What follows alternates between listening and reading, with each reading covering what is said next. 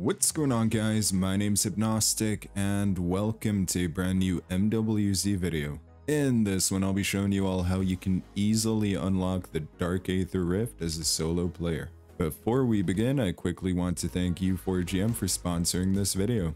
U4GM is a professional Call of Duty boosting service and they'll help you unlock all the rare schematics, including the new classified schematics. They'll even help you unlock the Borealis camo and so much more. If you're interested, then click the link in the description below and use my code HIP for 5% off. Alright guys, so in order to open up the Dark Aether Rift, you'll need to have 4 items. One of these items is the Locked Diary, and you'll have to complete the Act 4 story mission, Bad Signal, to obtain that. If you guys need help with that, then check out my previous video where I show you guys exactly how to take out the giant worm boss easily as a solo player. Once you've obtained the Locked Diary, we'll need 3 more items: the pill bottle, the dog collar, and the surveillance camera. Don't worry, you don't have to do all of this in one game, as you can just exfil after getting the item and keep it in your stash. So let's begin with the pill bottle. In order to receive the pill bottle, you'll need to have the brain rod ammo mod on your weapon. If you don't have one of them in your stash and you don't have the schematics for it, then I'd recommend farming some tier 1 contracts until you find one. Once you've got the brain rod ammo mod on your weapon, it's time to make our way over to an Aether nest. Get inside of it and shoot at one of these cysts as shown on screen.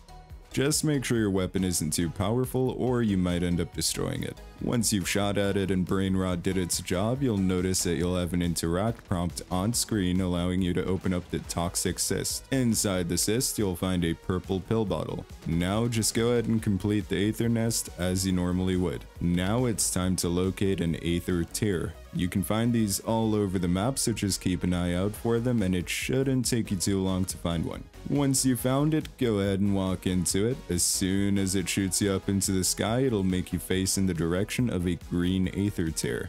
Just go ahead and open up your parachute and fly right into it. This green Aether tier will take you right over to a purple HVT contract, and you'll want to go ahead and accept that.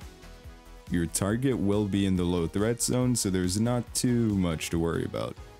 Just make your way over to the HVT and take him out, and that's going to give you the golden pill bottle.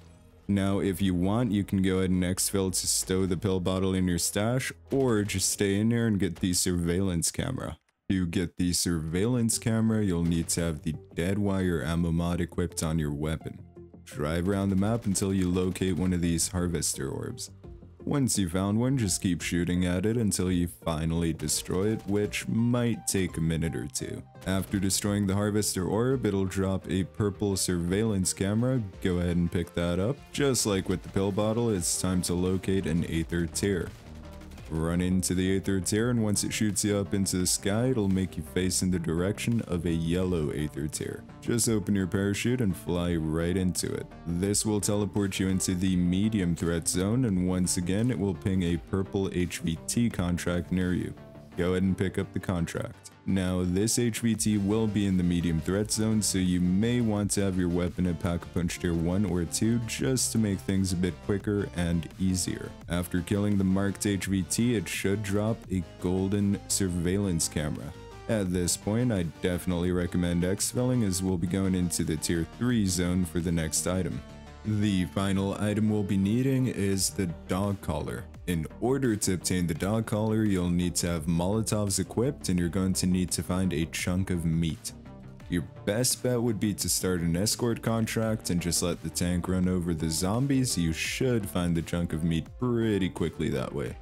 Once you've obtained a chunk of meat and you have your Molotovs equipped, it's time to locate a doghouse. You can easily spot these from a distance because they'll have some black smoke coming off them, or you can use the map on screen which shows some of the doghouse locations.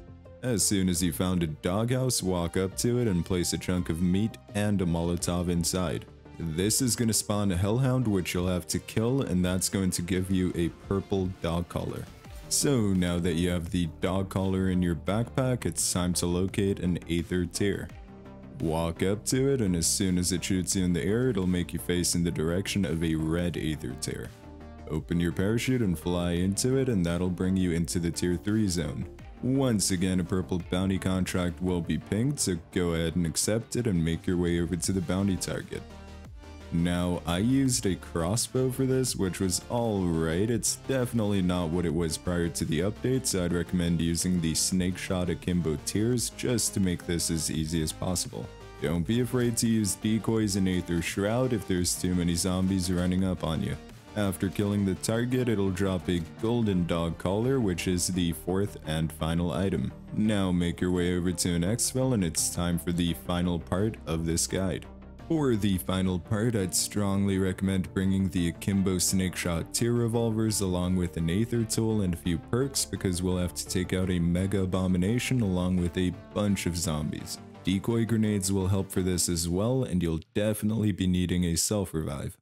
Make sure you bring the dog collar, pill bottle, surveillance camera, and the lock diary along with you, as we'll be needing those to open up the Dark Aether portal. Once you've got everything equipped, it's time to make our way back to Urzikstan.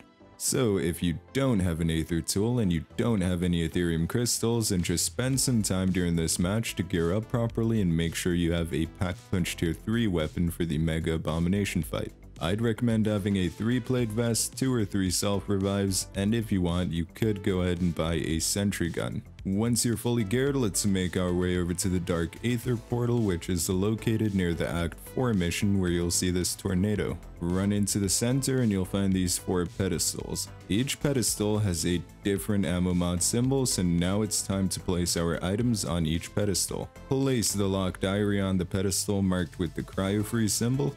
Place your pill bottle on the pedestal marked with the brain rot symbol, place the surveillance camera on the pedestal marked with the dead wire symbol, and finally place a dog collar on the pedestal marked with the napalm burst symbol. After placing all 4 items, the portal will become active and a Mega Abomination will spawn along with a bunch of zombies. If you have a sentry gun, go ahead and place it down now and focus on the Mega Abomination. If you have the Akimbo Snake Shot revolvers like I do, it shouldn't be too difficult, just play it safe and don't be afraid to throw your decoy grenades to distract the zombies while you're taking out the Mega Abomination. You can also go into the water and do some work from there, but just be careful as the zombies will sling their meat at you. After killing the Mega Abomination, a reward rift will spawn and that's where you receive your first sigil. These sigils are single-use items and they act like keys to enter the Dark Aether. To obtain more of these, you'll have to complete contracts in the Tier 3 zone and they'll have a chance of rewarding you with more sigils. In order to obtain the Elder Sigils, you'll have to complete contracts in the Dark Aether. Now that you've unlocked the portal, I'd strongly recommend exfilling and coming in prepared to complete contracts in the Dark Aether. Anyways guys, that's gonna be it from me. I really hope this guide was helpful to you. I'm currently working on a solo strategy for completing contracts in the Dark Aether, which will allow you to unlock the new classified schematics, so please stay tuned for that. I'd really appreciate it if you guys like the video and subscribe to the channel to show your support. We're almost at 6K subscribers, which is awesome, and I appreciate each and every one of you. Anyways guys, hope you all have a wonderful day or night wherever in the world you are, and as always, goodbye.